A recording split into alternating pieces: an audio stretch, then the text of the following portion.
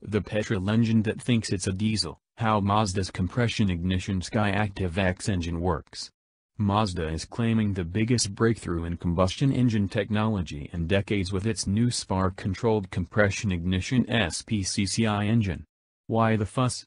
Because it combines spark ignition and compression combustion in a petrol engine for the first time. It goes into production in 2018.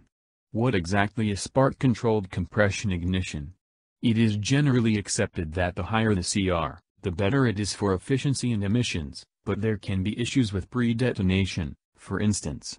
In spcci, very high compression rates ignite the air-petrol mix under certain load conditions like in a diesel engine, with the spark plugs only igniting the fuel from cold start or when under heavy load or acceleration. Spark ignition SI starts the engine with the switch between SI and compression ignition being seamless, although this does not happen at a set point. Key to controlling this strategy is a pressure sensor in each cylinder that monitors temperature and pressure to determine if and when compression ignition SI should take over from spark ignition SI. Both GM and Mercedes-Benz have demonstrated this type of engine technology in the past, but they failed to smooth out the transition between SI and SI, something that Mazda seems to have achieved. Supercharged, with a sophisticated injection system.